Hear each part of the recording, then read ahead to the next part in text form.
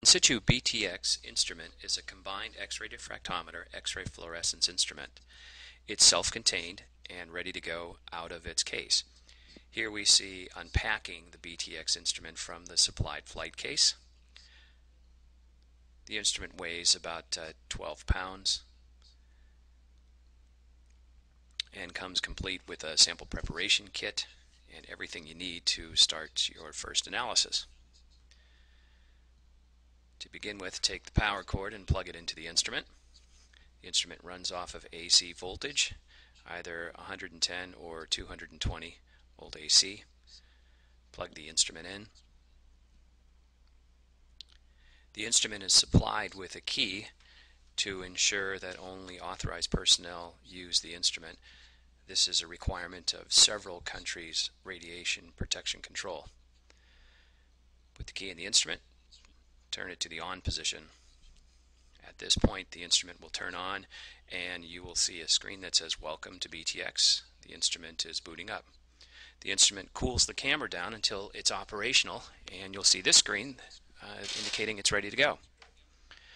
To load a sample, the first thing we need to do is to plug in the external sample shaker assembly. This is a mechanism which helps to load and unload samples. You can see it plugs into the back of the instrument. Take the sample carrier out by lifting the locking mechanism. Place the carrier inside the external sample shaker. Select from the main menu screen the shake option. And in this case, we're unloading a sample, so we turn the carrier upside down and the sample falls out.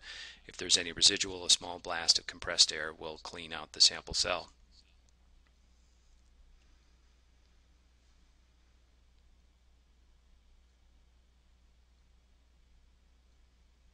In this case, we'll show how we load a sample. Again, the sample preparation kit comes complete with a spatula. Here we're taking a sample of quartz and corundum. We're going to pass it through a 150 micron sample sieve, again supplied with the instrument, to ensure that we are only putting particles in the instrument that are less than 150 microns. We really only need about 20 milligrams of sample, so you can see we've sieved through more than we'll need here. Take the sample out of the instrument by releasing the locking mechanism. Pull the carrier out of the instrument. Put it in the external sample shaker as we see here. Hold it horizontally. Again, choose the shake option from the multifunction menu to activate the sample vibration chamber. Take a couple of scoops of this and place it in the sample funnel at the top of the sample cell. We need enough sample to fill the sample cell, again about 20 milligrams. Turn it vertically and we can see that the sample falls between the two sample windows, and here we see the convection occurring. The tuning fork is vibrating at 1 to 3,000 cycles per second. Place it in the instrument, press the locking mechanism back in place, start the acquisition with the Start Acquisition button, choose the default, and the analysis begins. Once the analysis is complete, we have the opportunity to load the diffraction pattern into the in situ software. Here we see starting Internet Explorer. We're going to point the URL to the instrument, its IP address 192.168.0.222. When we do that, we connect to the instrument as we see here. Clicking on the data pad shows us the X-ray diffraction pattern. Clicking on the Files pad will show us the files we can download. Choose the .txt extension, choose Download. It will automatically open into the search match software, which is called Xpowder.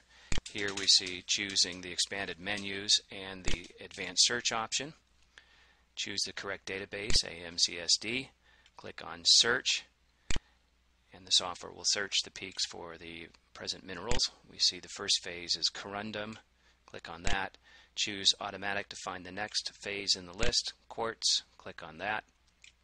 Click on Quantitative Analysis, and it will perform a relative intensity ratio quantitative analysis.